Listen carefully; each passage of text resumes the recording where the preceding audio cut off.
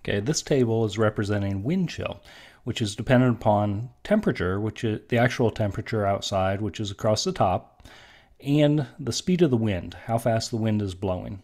So as we're trying to answer a few questions about this, what we want to know first is what's the perceived temperature when the actual temperature is 25 degrees Fahrenheit and the wind is blowing at 15 miles per hour.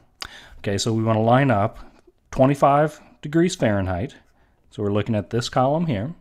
And then 15 miles per hour. So along the left-hand side, we want to look at this row and figure out where these meet up. So it looks to me like they meet up at 13 degrees.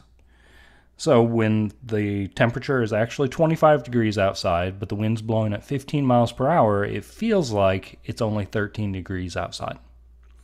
All right, on the second part, on part B here, we want to suppose the actual temperature is 25 degrees. So we're looking at that same column. And we want to use the information from the table to describe how the perceived temperature would change if the wind speed increased from 15 miles per hour. All right, so as we're looking at this, we care about the 15 miles per hour, but we're going to increase it up to 20 miles per hour. All right, and we want to figure out how is that going to affect the perceived temperature.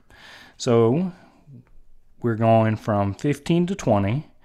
And we said it was 13 degrees perceived going down to 11. So we've changed from 13 to 11, and that's going from 15 degrees or 15 miles per hour to 20 miles per hour. So we've basically kind of got ordered pairs here, right? At 15 miles per hour, it went along with 13. And at 20 miles per hour, it went along with 11.